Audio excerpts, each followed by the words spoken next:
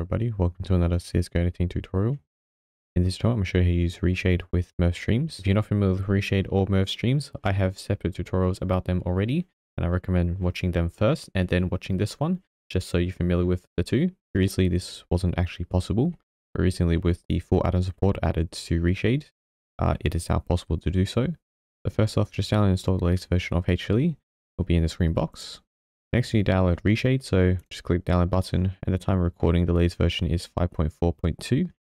Now, if you have issues using this version, you can go to the ReShade repository and just use a previous version. I've had issues with some of the newer versions, so the version I'm going to be using is 5.0.2. I don't have any issues with this one. But if you do have issues, just go through and find the version that works best for you. Next, we download the ReShade baseFx addon. So just head over to this GitHub page and download the latest version.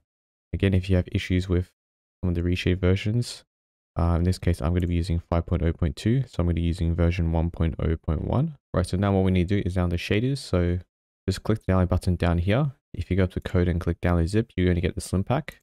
If you click the button down here, you get the master pack.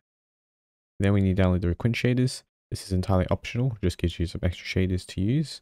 But most of you are probably already familiar with this one. Alright, once you finish downloading all that, place them somewhere that's easy to access. I like to use my desktop. Now right click, create a new folder.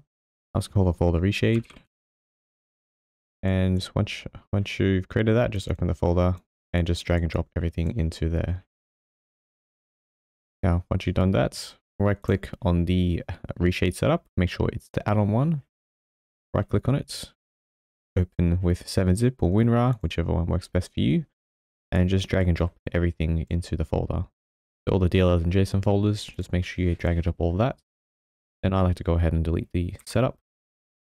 Now open up the ReShade shaders master zip. Open the folder and drag and drop the shaders and textures folder. Just like that. Then again, I like to delete the zip. Same thing with the quint shaders. Just drag and drop the shaders folder. Right, once you have that done, right click in the ReShade folder that you just made and create a folder called addons. Open the ReShade baseFx addon and drag and drop that addon into the folder you just made. And once you have all that done, you can go ahead and open up HLAE. Make sure you click yes for automatically check for updates. You always want to be using the latest version. Go to Tools, Developer, and then Custom Loader. Now for program path, what we need to do is select our csgo.exe. So this will be located wherever you have your game installed. So I just need my Steam apps folder on my E drive. So just go ahead and select csgo.exe. Once you have that done, you can go ahead and enter some commands if you want to do so. So I like to set up a custom resolution. This is entirely optional. But yeah, you can do that as well if you want to.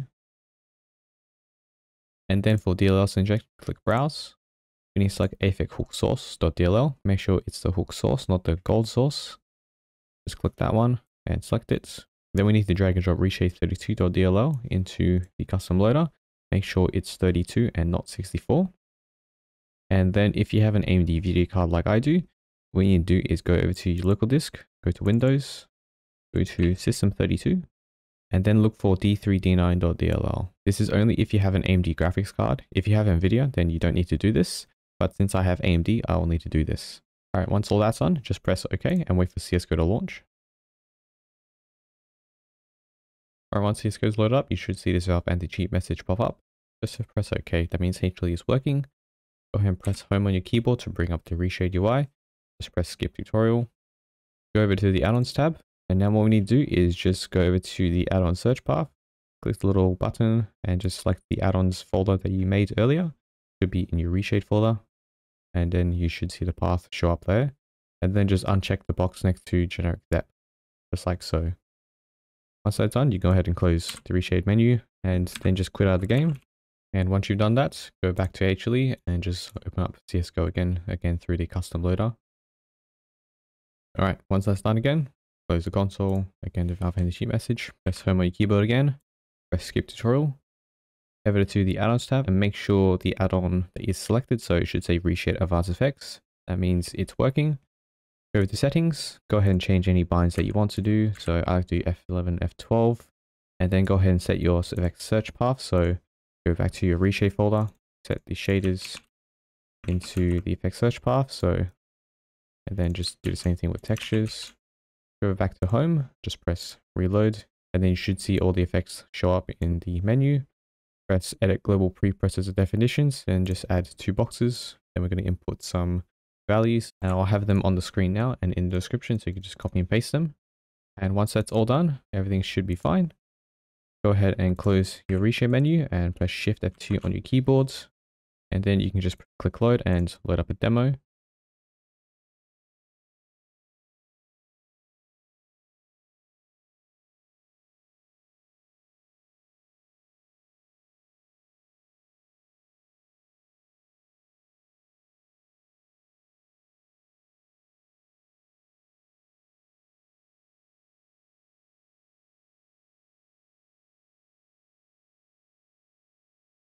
Alright, once you've loaded up in the demo and gone to a point where you want to record, this is pretty much just myShade. So if you're already familiar with that, everything should be pretty easy to do.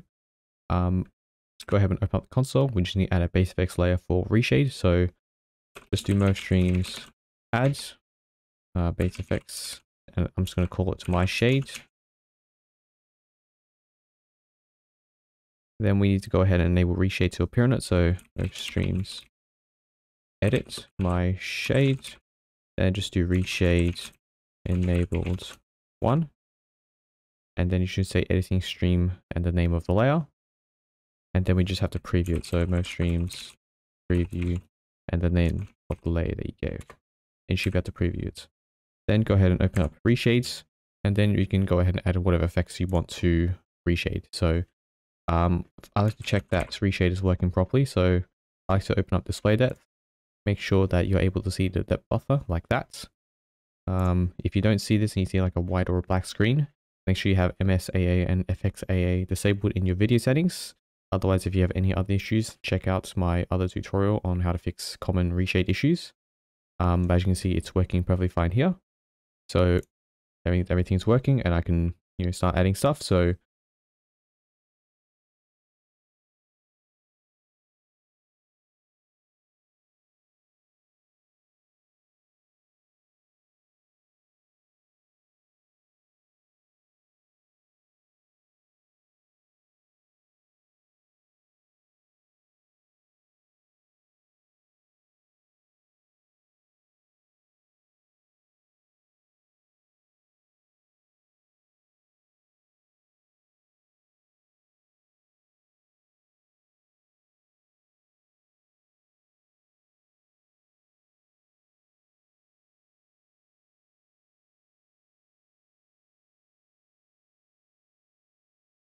alright, once that's all done and you finish setting up ReShade, you can go ahead and end the preview. So screens preview ends, and then we'll go back to normal.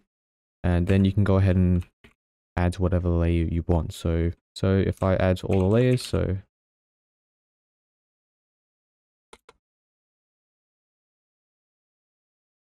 I've added the matte, worlds, depth, and depth worlds layers.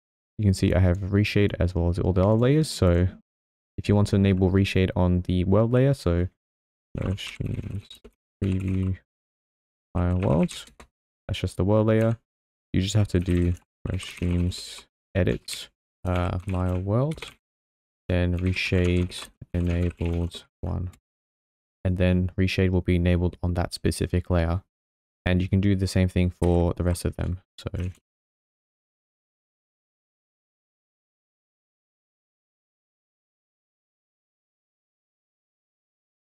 now it won't look that great on some layers, so such as a green screen layer. If you enable it on this, it will look a little bit weird. So you're probably not going to want this. So it's up to you which layers you want to have it enabled on. But yeah, you can just record it, and it will work like having ReShade on most screens. Hopefully you found this tutorial helpful. Thanks for watching, and I'll see you all in the next one.